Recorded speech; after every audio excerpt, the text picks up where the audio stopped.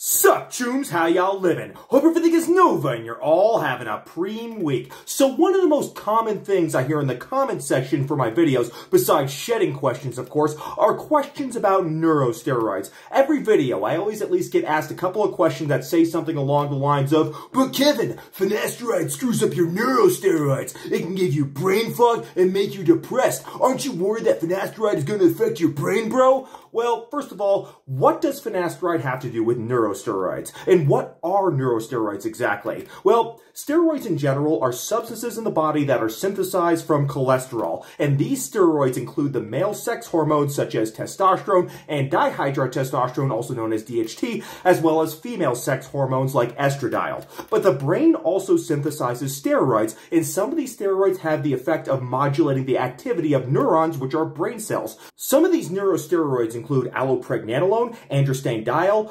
allotetrahydroxycorticosterone, also known as THDOC, and also dihydroepiandrosterone sulfate, which is also known as DHEAS, as well as several others. These various neurosteroids interact with a specific receptor in the neurons of the brain called the GABA receptor. Changes in neurosteroid levels can have an effect on your mood, and synthetic neurosteroids are currently being developed in order to treat conditions such as depression as well as epilepsy. So what does this all have to do with finasteride, you may wonder? Well, finasteride, as many of you guys know, is a blocker of the 5-alpha reductase enzyme. This blocks the conversion of testosterone into DHT, and DHT is the trash hormone responsible for hair loss in people who have the genetics for androgenic alopecia. The 5-AR enzyme, though, is also involved in the synthesis of neurosteroids. This figure here shows that the 5-AR enzyme not only converts testosterone into DHT, but it also converts progesterone into dihydroprogesterone and converts deoxycorticosterone, or DOC, into dihydro-DOC. The next step involves the broccoli enzyme, also known as the 3-A-hydroxysteroid dehydrogenase, which is a bidirectional enzyme unlike 5-AR, which only works in one direction. Anyways, it is the 3-alpha-hydroxysteroid dehydrogenase enzyme that actually creates the neurosteroids allopregnanolone, THDOC, and androstenediol. And if you want to know why I call it the broccoli enzyme, I'll go ahead and link a video below because there's a lot of drama behind that story, let me tell you. But anyways, this fear about finasteride and neurosteroids, it is based on the biochemistry of the 5-AR enzyme that is blocked by finasteride. Like I said, and as you can see in this diagram here, the 5-AR enzyme is not only responsible for converting testosterone into DHT, but it is also a step in the creation of numerous neurosteroids. So the effect of finasteride on neurosteroids has been proposed to cause several side effects like depression and brain fog.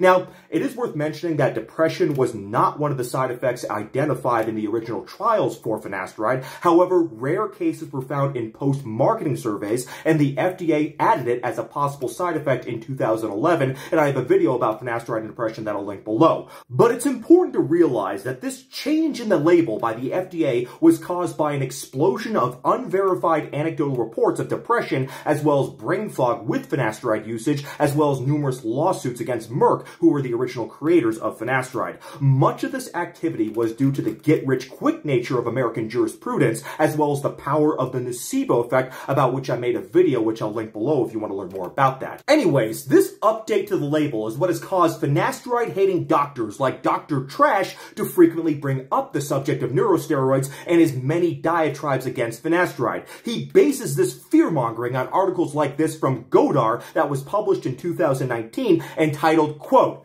"The steroidogenesis inhibitor finasteride reduces the response to both stressful and rewarding stimuli," unquote. In this article, rats were given finasteride, and then the rat's behavior was assessed using a bunch of stressful tests. So, in these rats, some behavioral changes were seen after finasteride. As an example here, you see that finasteride decreased the behavior of rats sniffing the other rat's genitals, which is typical behavior from your average Propecia Help Forum member as well. So, also, the rats became more sluggish after finasteride was used, as seen here. Another test was done on these rats that sounds more like a form of torture than a test, which as a vegan really triggers me, but going into detail about it, what happened is that the rats were put into a water-filled chamber that is inescapable. At first, the rats are stressed out and try to escape, but eventually they give up and stop moving. Here's a short clip showing the mouse versions of the test, but trigger warning, it's pretty graphic.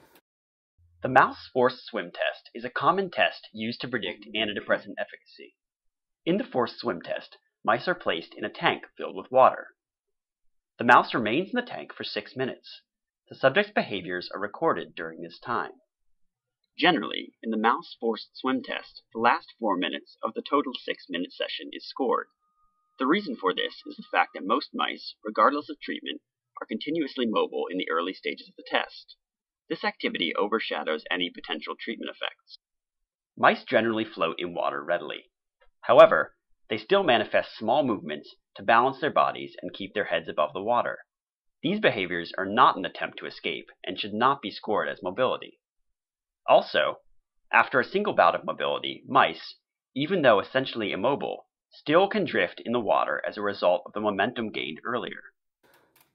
The sooner the rats give up, the more depressed the rats are, and this test is often used to assess the effectiveness of antidepressant drugs in rats as well. So, in this study, the time until the rats became immobile and gave up their struggles in the forced swim test became shorter after they used finasteride, meaning the rats acted more depressed on finasteride. So, what are we to make out of studies like this? Is this really evidence that finasteride affects neurosteroids and causes depression in humans? Well, as it turns out, no, absolutely not. These poor rats were tortured and murdered for no good reason at all, as it turns out. There are 3 reasons why we can't extrapolate from these rat studies to human studies. The first reason that I have pointed out before is that these rat studies invariably use much higher doses of finasteride than that are used in humans. Remember, the normal dose of finasteride for androgenic alopecia is 1 milligram per day. The doses of finasteride used in the study were 10 to 50 milligrams per kilogram. If the same dose was used in an average-sized adult human of, say, let's say 70 kilograms of body weight, you would be talking about doses of 700 to 3,500 milligrams. Not only that, in this study, the finasteride was not even given orally. It was directly injected into the mice. So presumably, there was even more absorption into the system than with oral dosing, in which a significant proportion of finasteride is inactivated by the liver before it enters the bloodstream. So I understand why animal researchers use such mega doses of finasteride and other drugs to do their research. They're basically looking to see if these drugs have any effect at all. So why beat around the bush and use a small dose in their research? If you are looking for an effect, you are more likely to find that effect if you use a huge dose of the drug. But this doesn't translate well into what effects these drugs would have in humans. Another example of this is the artificial sweetener known as saccharin. In the 1970s, large doses of saccharin in rats were found to cause cancer, but these effects did not occur in human beings, and that's why the FDA was still able to approve this sweetener, which is proven to be safe in humans despite causing cancer in rats. Anyways, from a study like this rat study that we're talking about, which used a very large dose of finasteride in rats, we can say that maybe there is a possibility that there might theoretically be some effect in humans too, but this would have to be validated in humans using human-sized doses, which has never been done. And that's just the first problem with these animal studies done on the neurosteroid effects of finasteride, but there are 2 other major problems as well.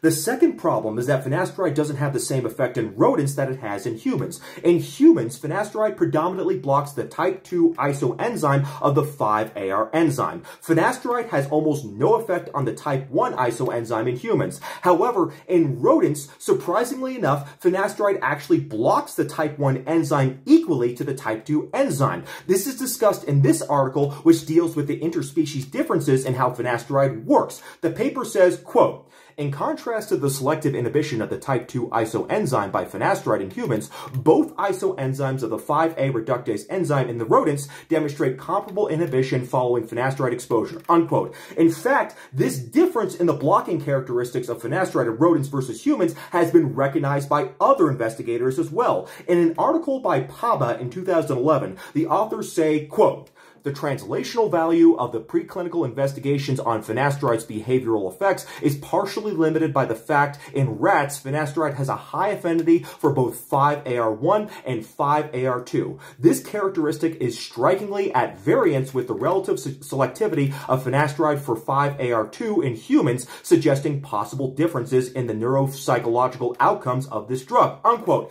In fact, as this paper points out, studies of men with benign prostatic hyperplasia data actually showed improvement in mood on finasteride. The authors of the paper say, quote, several studies have even reported potential beneficial effects of finasteride on anxiety and mood in BPH patients, but this outcome is arguably influenced by their enhancement and quality of life due to reduction of urinary symptoms, unquote. Now, I think one of the major causes of depression is obviously hair loss, and one of the best treatments for depression is regrowing your hair with finasteride. So I bet that if you were to look at everyone who takes finasteride for hair loss, you will see a hell of a lot less depression than people who don't treat their hair loss at all. Personally speaking, saving my hair did more to promote my personal well-being and self-image than any other positive lifestyle change I have ever made. So earlier, I made the point that the finasteride affects both the type 1 and type 2 isoenzyme in rats, unlike in humans where it just suppresses the type 2 isoenzyme. Well, why is that important? This gets to the third reason these rat studies don't apply to humans. That's because in the brains of both rats and humans, the predominant 5-AR isoenzyme is the type 1 isoenzyme.